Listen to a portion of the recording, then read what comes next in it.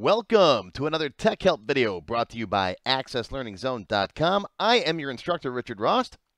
In today's video, I'm going to show you how you can set a maximum size limit for long text fields in your Microsoft Access database.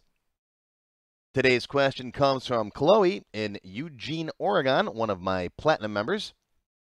Is it Oregon or Oregon? How do you guys pronounce it? Let me know. Chloe says, my company prepares insurance claims. We have to submit a form to the insurance company outlining the details of a claim. However, they have a maximum of 100 characters. Is there any way to set a max limit on long text fields like you can with short text? Well, Chloe, I've never been asked this before. It's a very good question. And yes, there's a couple of different ways you can do it. One's really easy, but it doesn't give you very many options. The second way is a little bit better and gives you some more options. And then in the extended cut, I'll even show you how you can put a little count down here, and as the user's typing, it'll update that count and then even warn you when you only got so many characters left. We'll do that in the extended cut. But first, I'll show you a couple simple ways just to limit the number of characters that are entered. Now, before we get started, if you don't know what validation rules are, go watch this video. I'll put a link to it down below. You can click on it and go watch this one. And also go watch my string functions video. We need this to tell how many characters are in a text string, a text field. All right, so if you don't know how to use the length, L-E-N function, go watch this too, and then come on back. Okay, so this is my Tech Help free template. You can download a copy of this database off my website if you want to, but this will work pretty much any database that you want. So let's say I got a customer form here, and in this long text field, this notes field, right, I can only put a max of 1,000 characters. Now, if you go to the table properties over here, design view, for our short text fields like first name, we can set a field size down here. And pretty much the only reason you'd use that field size nowadays is to limit the amount of data that this text field can hold. So if you only want it to hold a maximum of 10 characters, put a 10 in there. But if you look at long text fields like notes, there is no field size. So what you can do instead of using field size is you can use the validation rule property. So I wanted you to go watch that validation rule video, right? And the validation rule says when this record is entered, check and make sure that whatever's in this field meets whatever criteria we set. So what's the criteria we're going to set here? Well, we're going to say that the notes field has to be less than, let's make it 10 characters for now, just to keep it simple. Okay? So I'm going to say, and I'm going to zoom in for you so you can see this better. Shift F2.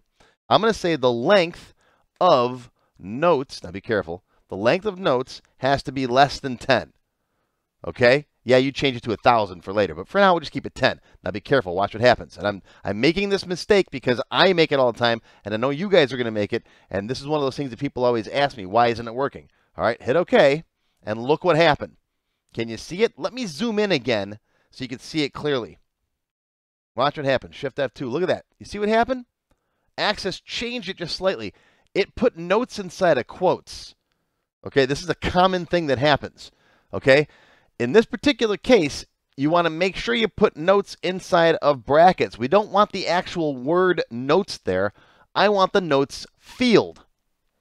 Okay, and I usually say you only have to put those brackets around field names if you use spaces or weird characters, right? But once in a while, you got to know to put those brackets in there because Access sometimes tries to change your functions for you. It's trying to be helpful, but in this case, it's not. All right, so hit OK. There you go. Now, the validation text can be whatever you want to see. I'm going to turn this property sheet off here real quick. Okay? Validation text is, you entered too many characters or whatever. You can be more helpful than that if you want to. Now, save that. It's going to say the data integrity rules have changed. Okay, fine. And I'm going to hit cancel, which means it's just going to ignore whatever's in the table. We covered that in the other video, right? All right, so close this. Come over here to the customer form. Okay, now if I put in 1, 2, 3, 4, 5 characters, everything's fine.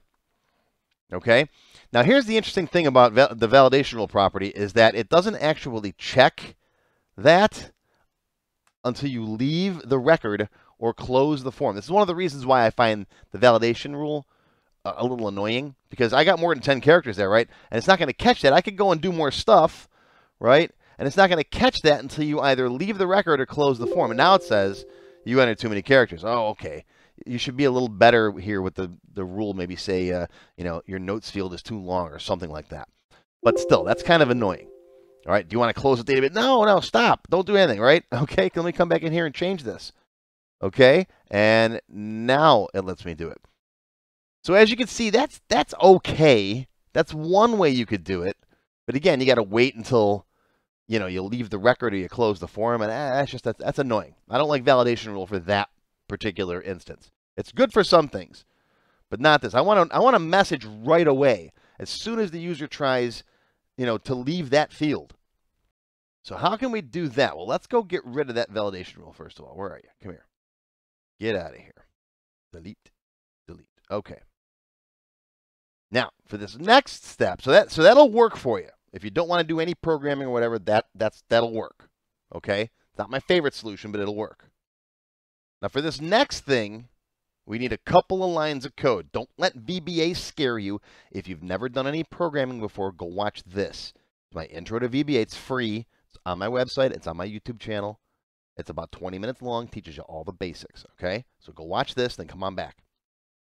Oh, and then go watch this one, after update. What we're going to do is we're going to use an event called before update, which is slightly different from after update. But after update's easier to master first. So go watch this after you watch Intro to VBA. All right, watch the after update and delookup video. This is a really good video, one of my favorite ones. Then come on back. Okay, so you watched VBA and you watched after update. So now what we could do is, okay, after this is updated, we can run the after update event and tell how many characters are in there. Let's see how that works. Okay, design view. Go into the notes property here. Go to the event tab. Go to after update. ... That'll bring up our code builder, right? Okay. Now, in the after update event, just to see what's in there, okay, let's say message box, and then we'll say there are, and then how many characters? The length of notes and characters. Okay, that's in the after update event. So after that's updated, I want to see how many characters there are. Save that, Control S, come back over here.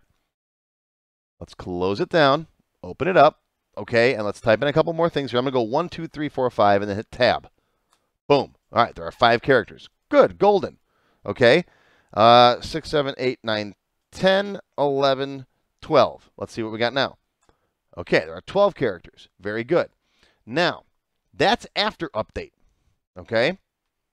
The problem with after update is by the time after update runs, it's too late to change things. Okay? Yeah, you can undo that, but no, that's too much work. What you want is an event that runs before that change is committed. Okay? So Access can look at that value and go, oh, wait a minute, you got too many characters here. Or, wait a minute, this value is too low, or whatever.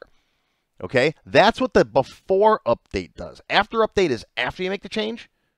All right, it's too late. It's being saved. But before update happens before that change is committed to the table.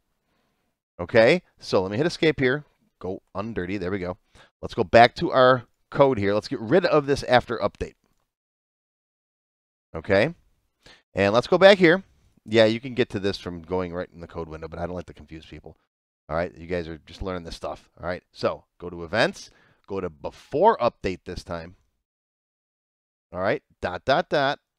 Now we're in the notes before update. Now look right here. This is one of the major differences between after update and before update. Before update can be canceled. Okay, so you can say, oh, this doesn't meet my criteria, cancel it. Okay, so right in here we're going to say a little if-then. If you've never written an if-then statement before, go watch this. I'll put a link to this down below too.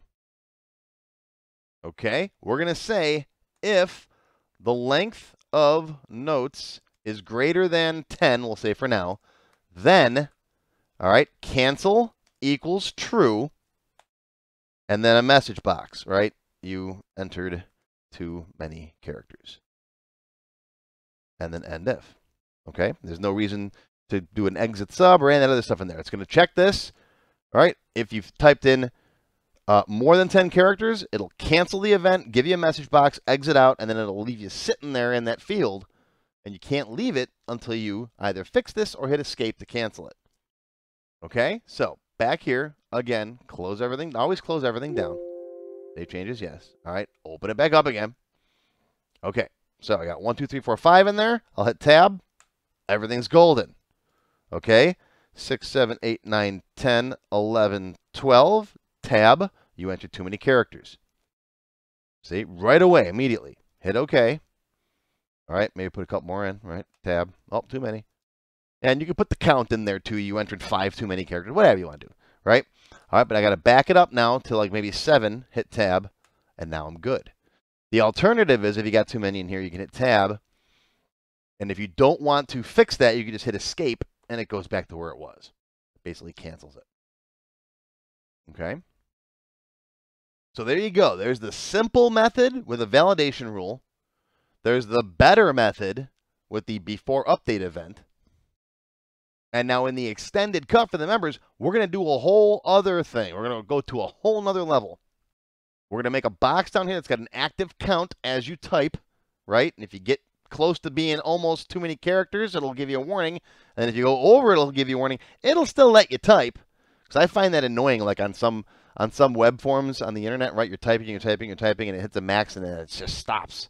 I think that's annoying. So sometimes I want to finish my thought and then go back and edit it, maybe abbreviate some other words or take some spacing out somewhere else. So we're going to let the user type and then just say, hey, you're over by 12 characters. Go into your text somewhere and find 12 characters to get rid of, right? Right? Here's my database that I built, right? So I'll come in here, start typing, blah, blah, blah, blah, blah, blah, blah. I only got 7 characters left. And now, oh, we're over. Say, as I'm typing. All right, I got to go back. I got to get rid of something. Still 9 characters. I come down here, maybe find something else. Get rid of that. Okay, and oh, there we go. Okay. And one thing I just noticed, if you got 1 extra character, you're over by 0 characters. I'm going to fix that. We'll fix that in the extended cut. All right, we'll make it say if it's 0, so it'll say perfect. Okay, I fix it. Ready? Here we go. There you go. You have exactly 1,000 characters. And if you type more, oh, you're over. Now it's working good. Okay, now we can do this in the extended cut. So if you want to see how that works, sign up now. Join now if you're not a member already. It's what, $6 a month, folks. It's like the cost of a Starbucks. And I love me some Starbucks. You can send me some Starbucks if you want. No. So that's covering the extended cut. We're going to do a text box showing the live count, a warning when it gets low. Okay.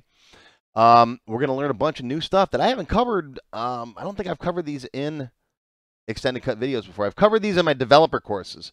All right, there's a text property of text boxes that we have to learn. All right, this seems like it's really easy, folks, but there's like 5 or 6 different weird events that happen as you type. Okay, we're gonna have to learn about something called the OldValue property, the value that a box used to have in it.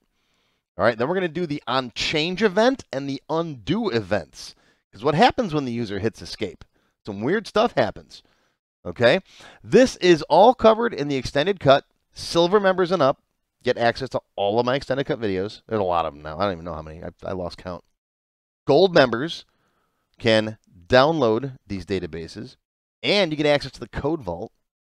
And platinum members, well, you platinum members are my best friends. So, you know, we have tea every other Sunday. No, I'm just kidding.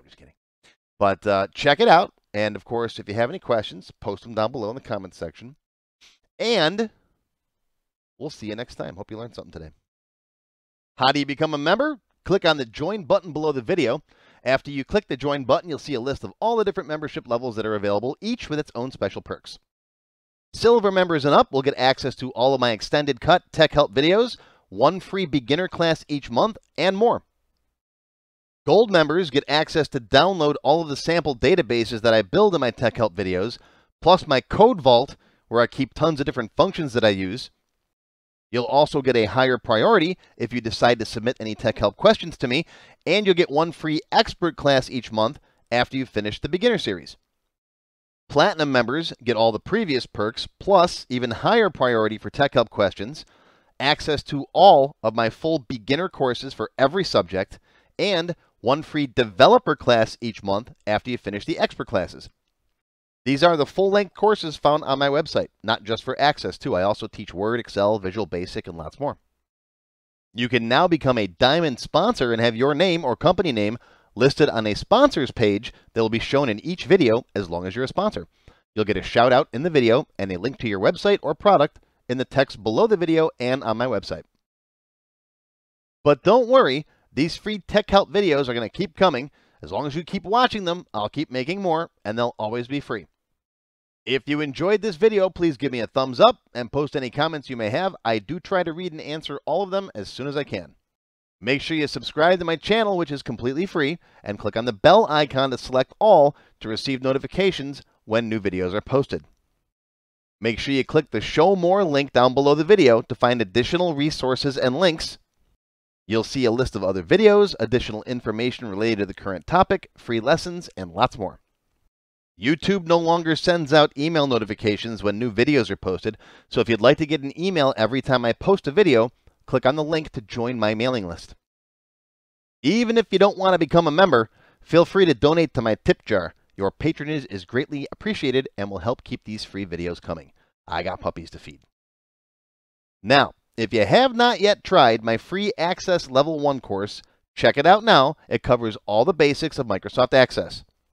It's over 4 hours long, and I just updated it for 2021. You can find it on my website or on my YouTube channel. I'll include a link below that you can click on. And also, if you like Level 1, Level 2 is just $1. Yep, that's all, $1, and it's free for all members of my YouTube channel at any level, even supporters. Want to have your question answered in a video just like this one? Visit my tech help page on my website. You can send me your question there. While you're on my site, feel free to stop by the Access Forum. Lots of good conversations happening there. Be sure to follow my blog, find me on Twitter, and of course, YouTube.